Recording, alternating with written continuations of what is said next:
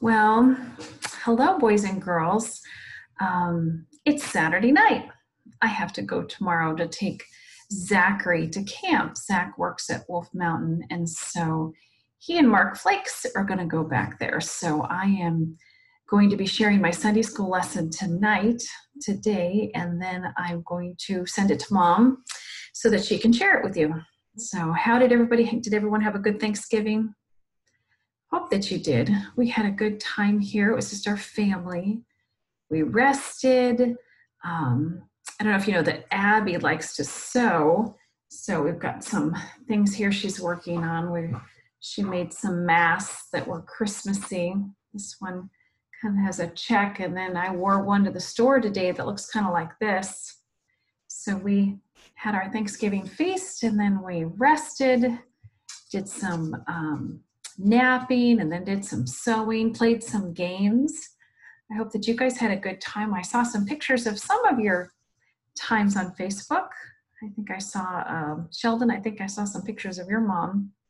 Anyway, I hope that you guys had a good time. We did. Did you share some things around your table that you're thankful for? I hope that you did. Hope that you can think of right now some things that you're thankful for. Maybe you're thankful for a whole week off from school. I know none of you had to go to school last week. Tomorrow, though, you'll have to get up and get on Zoom and talk to your teacher. But yeah, it was a good time. Well, does anyone remember who we've been talking about? We've talked about Abraham, of course. We talked about Abraham. Do you remember who Abraham's son was? We had Abraham, and then we had Isaac. And then do you remember Isaac's son? Anyone remember? And then we kept going until we finally got to Joseph, didn't we? We've talked about a lot of people. We talked about Joseph, and then last week we talked about Joseph and his brothers. And I think I kind of skipped through it really quickly. I don't know that I looked at the curriculum because we're still talking about Joseph today. We're talking about how he had a good attitude even though bad things happened to him. You know, we can get grumpy and say, well, that person did me wrong. And we can be justified and say, well, I don't have to be nice to that person because they're mean. You know, Joseph, he had some brothers that threw him into a pit, sold him into slavery, but still he continued to have a good attitude, didn't he? We learned last week about Joseph, about how he got sold into slavery. He went into Potiphar's house. I don't think we talked about all of this, but you guys know about Joseph, don't you? About Potiphar's wife lied about him and how he was still able to maintain a good work ethic. He worked very hard. Not only did he work hard, he was promoted because of his hard work and his good attitude. You know, sometimes you might say, well, I work hard, but maybe you do it with a grumbly spirit, huh? He didn't do any of those things. He didn't have a grumbly spirit. He did work hard, though.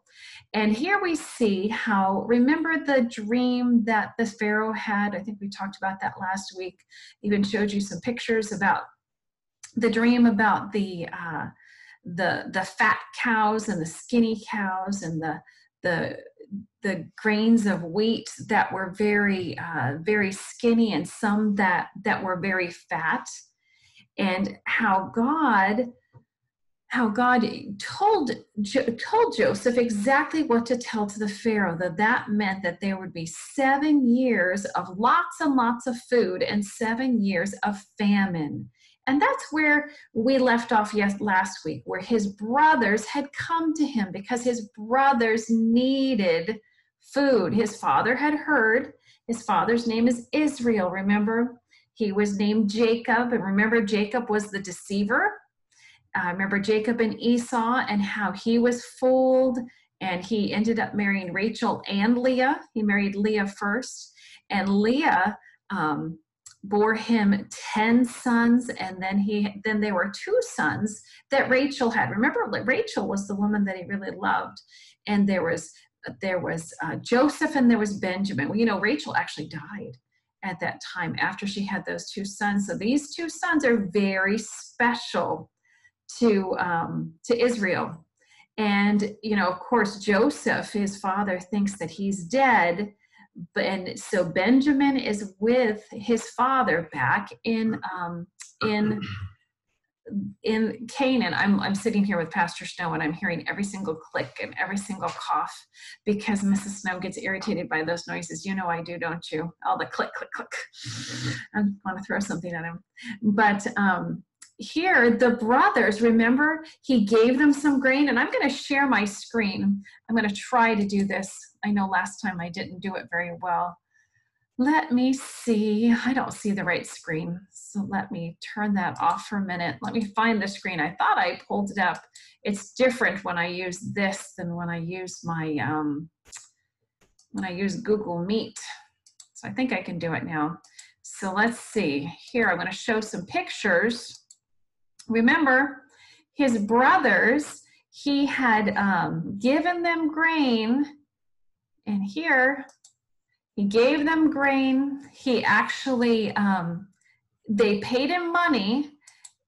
And what had happened was they actually put the money, Joseph had the money put back into the bags. And Joseph here is very emotional because he knows who his brothers are.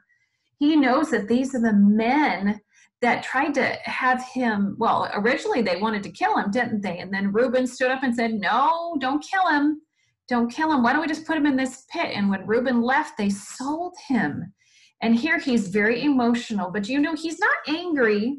He's not mad at them. He could have been extremely angry. He could have had them all beheaded right then. He could have thrown them into prison, but he is showing grace.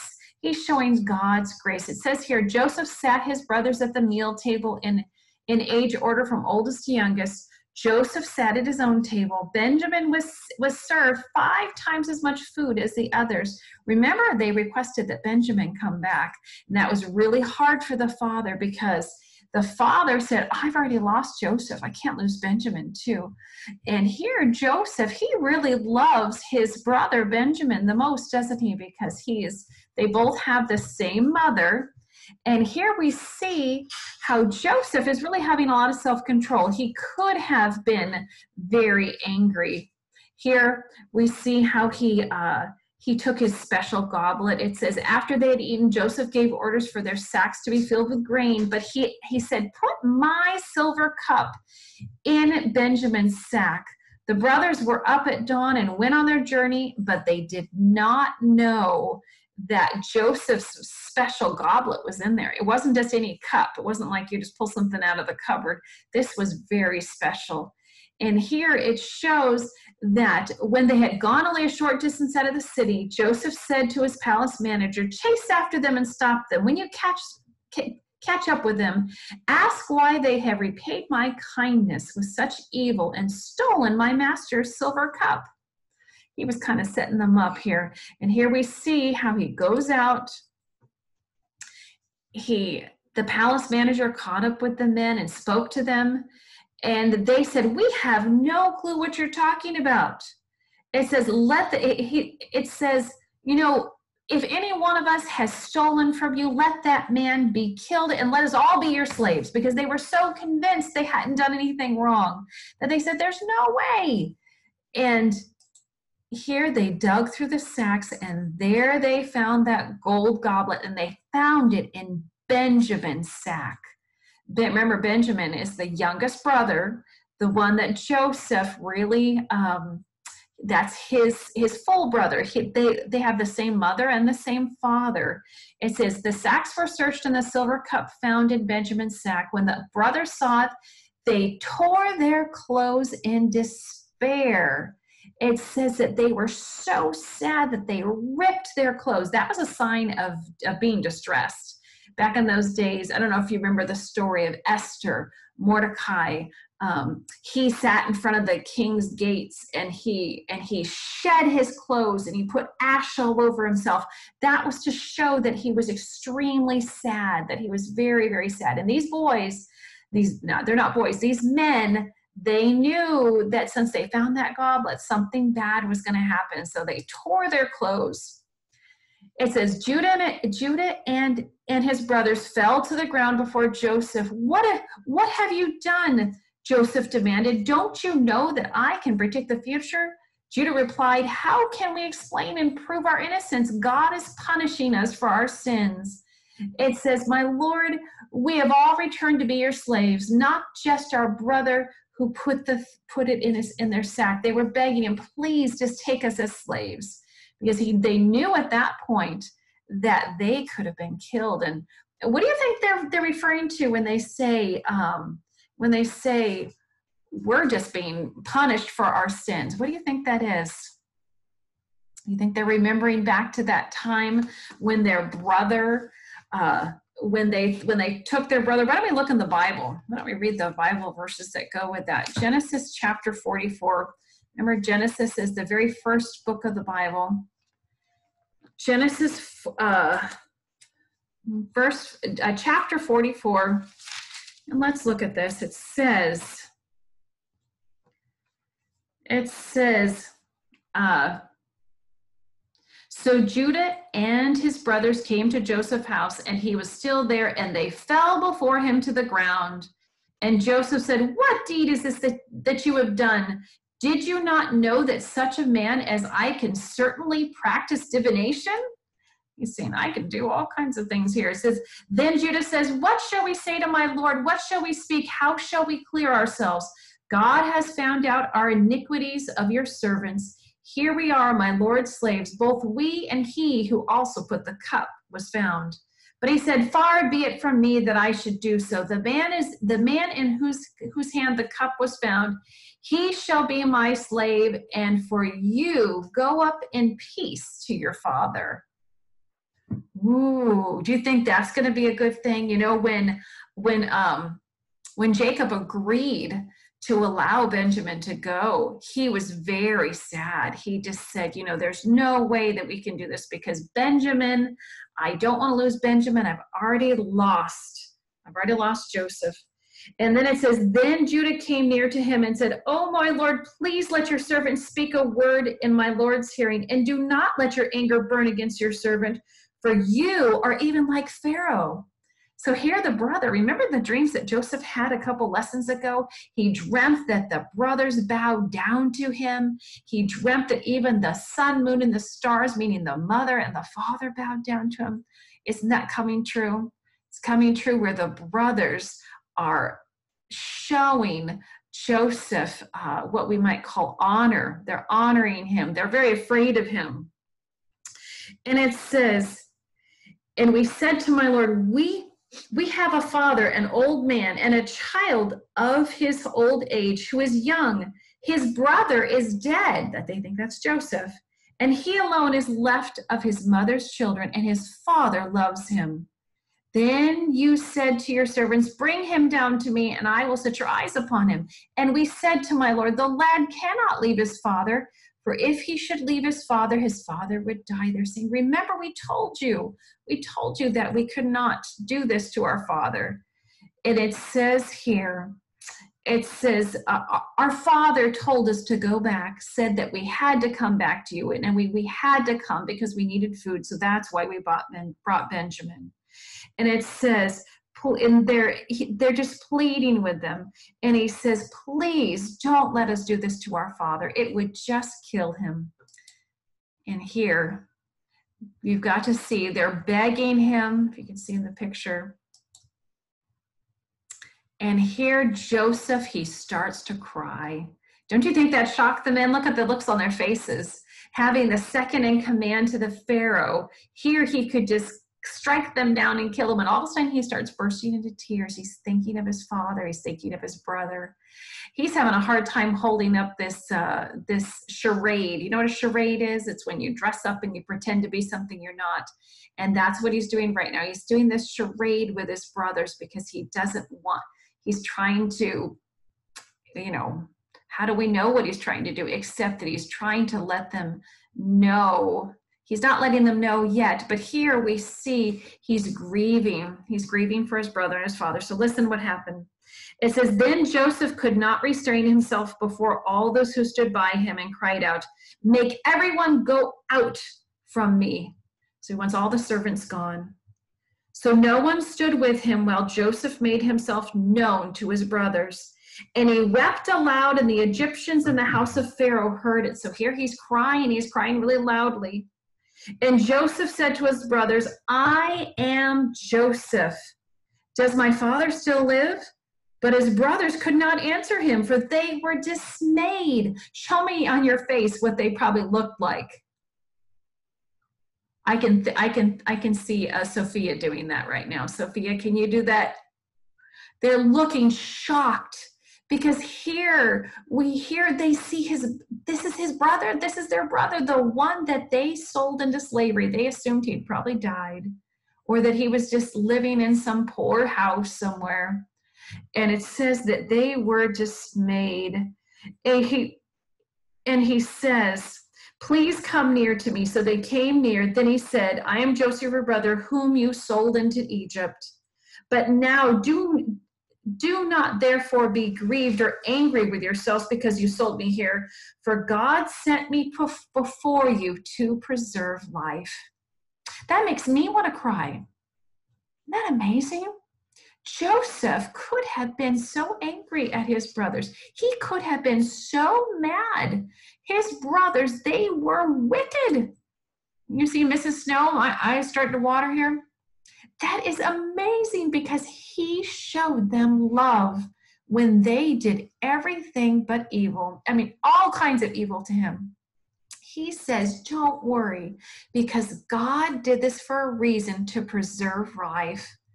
God sent Joseph there to save the people of that land because God knew that Joseph would be able to read the dreams because God could help him. And he saved a whole bunch of people. A whole bunch of people would have died in that famine, and even his own family. And it says, for these 2 years, the famine has been in the land, and there are still 5 years in which there will be nothing plowed or harvested. He said, it's only been 2 years into the famine. We still have 5 years left. And he says, God sent me before you to preserve a prosperity for you in the earth and to save your lives and a great deliverance. Remember the promise that God had made to Abraham? He said, I'm going to bless your family. You're going to have so many descendants. And, you know, Abraham was old when Isaac was born, right? He was old. And then Isaac had children. And then here we see we're going all the way down to Joseph. And God was preserving their family through Joseph. They could have all died in the famine. You know, there are times in history where horrible things can happen. And a lot of people in a family could die. But here, God knew what was going to happen. And he says, Joseph says to him, he says, I went ahead too far. Let's see. It says, so now it was not you who sent me here, but God. And he has made me a father to Pharaoh, meaning I'm a counselor to Pharaoh, and a lord of all his house, and a ruler throughout all the land of Egypt. Hurry and go to my father and say to him, thus says your son Joseph, God has made him Lord of all Egypt. Come down to me. Do not tarry. Means don't take too long. Come quick. You shall dwell in the land of Goshen, and you shall be near me and your children and your children's children, your flocks and your herds and all that you have. And there I will provide for you, lest you and your household and all that you have come to poverty. And because there's still going to be 5 years of famine. So here God used Joseph, didn't he? He said, come, get your father, bring everyone with you. And remember, they've got a lot of family, don't they? They have a lot of family. And God used that in the life of Israel to be able to preserve them. It says, the brothers returned to Jacob. Joseph is still alive. He is governor of all the land of Egypt, they told him. Jacob was stunned and he couldn't believe it. The brothers repeated to Jacob everything Joseph had told them. When Jacob saw the wagons Joseph had sent, he exclaimed, it must be true. My son Joseph is alive. I must go and see him before I die. And that's exactly what they did. They brought all their people with them, and they ended up and they settled in Egypt. Now, this is the last story of this lesson, but does anyone remember what happens after this? I'm not sure if the story, we go on, and I've got a brand new lesson coming up. We're going to talk next we're going to talk about Moses. I thought it was. I just wanted to make sure it was going in order. We get to talk about Moses, and that's how the Israelite people, how they end up in Egypt, because God uses them, and God used Joseph, didn't he? Now, Joseph had a really good attitude, didn't he? He trusted in God all through his time being taken by his brothers, being thrown into slavery. When he's in Potiphar's house, he had a good attitude, even when the wife lied about him. He had a good attitude in prison, even though it took a long time for them to finally remember him. And when he was with the Pharaoh, he still had a good attitude. He trusted God. Sometimes things happen to us that are really bad.